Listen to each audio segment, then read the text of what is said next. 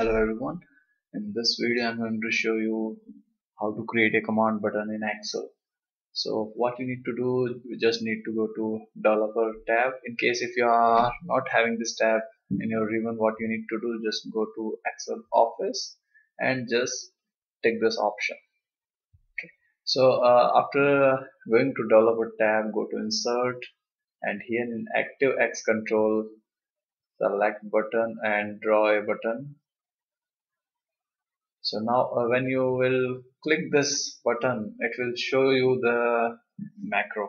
So what I'm going to do, I'm going to write some message in this cell, first column, and message button is clicked.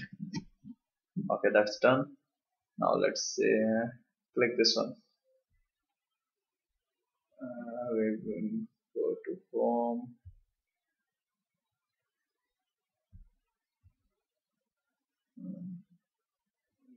Just wait. Let me. So if you will execute this one, it will simply print. So what we need to do, we need to exit this mode, exit design mode. So now we are back in Excel.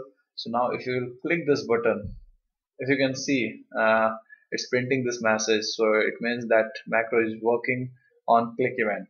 So this is the way you can create a command button in Excel. Thank you very much for watching.